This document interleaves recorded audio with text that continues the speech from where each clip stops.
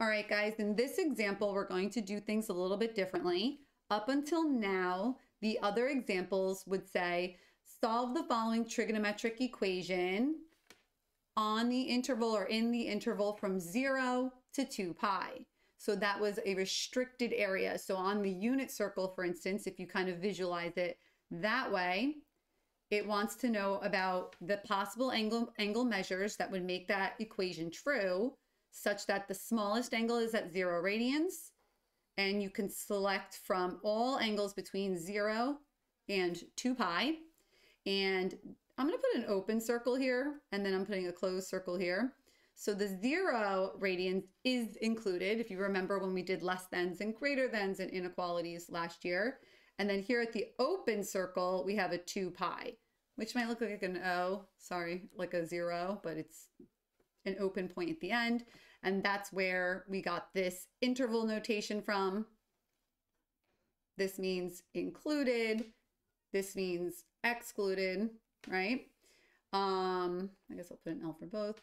Or the other way we wrote it looked like this. 2 pi had a theta is less than 2 pi. Theta is greater than or equal to 0. Or if you remember, really to break that down from last year, if you had a number line, it might have looked like this, and then you shaded in between. So it's like I took this number line and I kind of wrapped it around the circle. That's really what was going on. But this example is not restricting us. Since this example is not restricting us, we can go around and around and around in this direction forever, and we can also go around in the other direction forever. We'll start this the same way though. So what can we do to start this problem? What would we do first? We're going to start it exactly how we did the others. So we'll start by doing which 2 steps? Any ideas? No one? Go ahead. You could say. You could just shout out. Would you add 1 to each side? Or? Yeah. Add 1 is the first thing. And then after that, what would you do? Divide by 2. Yep. Thank you. Thank you. And then divide by 2. So then we have a 1 and divide by 2. There we go. So we end up with cosine theta equals 1/2. Sorry, a little messy. I'll rewrite it right here. Then hopefully we're getting better at knowing that cosine and sine correspond to parts of the ordered pairs on the unit circle. Which part of the ordered pair does cosine correspond to? Is it the x value or the y value? Go ahead, Jeremiah. The x. Yeah, it's going to be the x value in the ordered pair.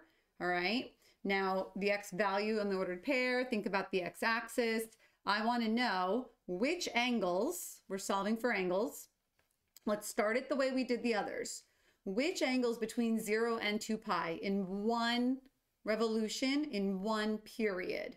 A period is the length of an interval where it takes something to start repeating itself, okay? So 0 to 2 pi, the period is 2 pi in length. So which angles have the cosine equal to 1/2 or have an x value of 1/2? So you're going to think over here. So you want to give me one of those angles. Go ahead, Sharon. Pi over 3. Pi over 3. Good. Up here, pi over 3. There's the 1/2. If that's out 1 unit, the unit circle is a radius of 1. That's 1/2. Pi over 3 is 1 angle. Theta equals pi over 3. Now I'm going to leave a little room this time. Usually I would just write and blank. I'm going to leave a little room and I'm going to write it to the side. What's the other? I'm just going to go here and put that for a visual. Chisbel, what is another angle?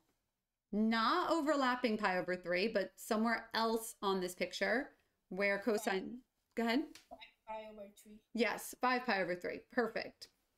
Now, those are 2 answers. The directions say solve for all possible.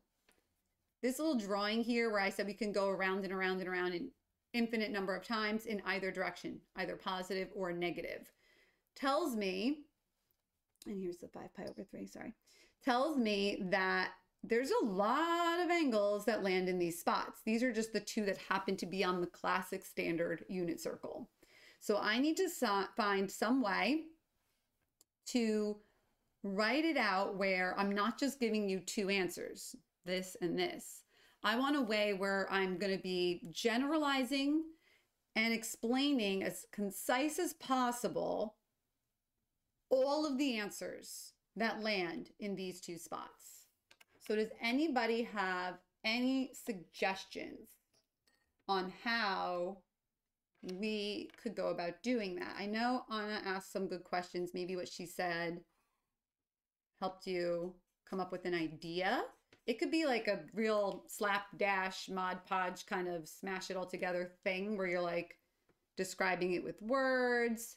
Maybe you could describe it using, you know, a little bit of algebra. How would you describe all angles that land there? Or how would you describe all angles that land there? What could we say? Or what could we do to find all of those angles? Anybody have a clue? Do you add it to like, We're going to add.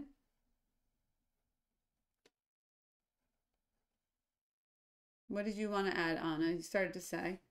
You think back. We just said it. 2 pi n.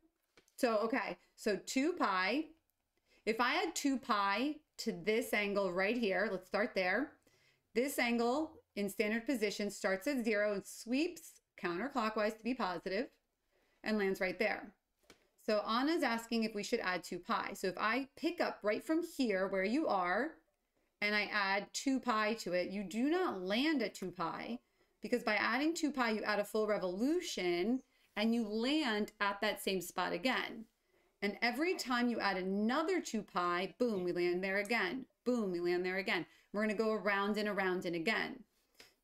Same with the 5 pi over 3. I can add 2 pi. I can add 2 pi to it.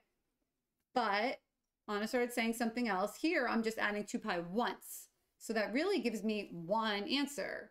This would actually give me 7 pi over 3 if I found a common denominator and added. It would just tell me 7 pi over 3. But I want to say, okay, we want to add 2 pi 0 times and just get pi over 3. I want to add it 1 time or 2 times or 3 times or 4 times or 5, every number of times. And not only do I want to add it, I also want to add the negative of it or subtract it, and that'll get me every angle. So Anna, you started saying something else after you said 2 pi. What was it that you were saying? Oh, it just says like 2 pi n. Okay, so I usually use the letter N myself, and some books might use like K. Every teacher might use a different variable. What is the n for? Okay, so you know that it belongs there from somewhere, right? But you might not know why. So N, you have to basically add on to this answer. We could write it with words for now, and in the future I'll show you some abbreviations where N represents, you have to add this or your answer won't be right, where N represents an integer. So whether it's there or there. Who remembers what an integer is? This will be the last piece of this answer. Just to add to like notes. I feel like integer is one of those words that scares everyone, but it's really like not any bad. whole number, right? Say it again. It's like any whole number. Okay, we got the word whole number. Good, Morgan. Yeah. So it's like a whole amount of something. So a whole number could be 1, 2, 3, 4. Also for a whole number, let me throw some more vocab here. If you really, all these number sets have their own name, definition. The way I used to remember what whole numbers were when I was in high school was the middle of the word whole is like an O, that's your 0. So the whole number start at 0 and count up from there. 0, 1, 2, 3, dot, dot, dot, right? Dot, dot, dot means you keep going. So you'll remember the middle of the word whole is a whole, and that whole is a big fat empty 0, and you start there. So Morgan's right that they're whole amounts, right? The way we would describe something not being 0.2 of something or a half of something. So 0, 1, 2, 3, dot, dot, dot. So by that, so far, we're adding 2 pi on once or twice or not at all, or 3 times or 4 times, and we're hitting this angle over and over and over and over again and getting all those answers. But I mentioned we also want to go the other way. And really, this does take care of it. So what could we add to Morgan's definition for integers? To help us go, to help us go clockwise instead of just counterclockwise, what do the integers also include? Not just these, but what else? Go ahead, Emerson. Negative numbers? Yes. Integers actually include the negatives as well. So I'm just going to go backwards a little bit over here. That's why I left that room there. And in front of this, I'll put that ... It's called an ellipses. I'll put that there as well. So what this does for us is it basically says any angle in simplest way mathematically as possible, any angle that lands right here, any angle that overlaps pi over 3, all angles coterminal to pi over 3. Okay, so I will even put, let's see over here. I'll put a little note here with quotes around it. All angles coterminal. In this case, it's what this means. We have to watch out for this, but coterminal to pi over 3 or 5 pi over 3. And we should all remember the word coterminal from much, much earlier in the unit. Coterminal angles terminate together, so they finish or land in the same place. Okay, so if you're playing a game when you were a kid that had like the spinner and you would flick the spinner and it would spin around. So if you land in this, like, say this is blue, red, green, yellow, whatever, you're playing Twister, I don't know. So you flick the thing, spins around. If it lands in the same spot all the time, I don't know, maybe it spun a lot when Justin flicked the spinner, but then Kiara flicked it, didn't spin that much and it still landed there. But then, you know, Algenis flicks it and he flicks it the other direction, but it also lands there. There's a lot of ways to get to that same answer. So this is what's to come. We're not quite going to write these answers yet. Today, we're going to stay focused on just writing the answers between 0 and 2 pi. But I just wanted to kind of show you a little early.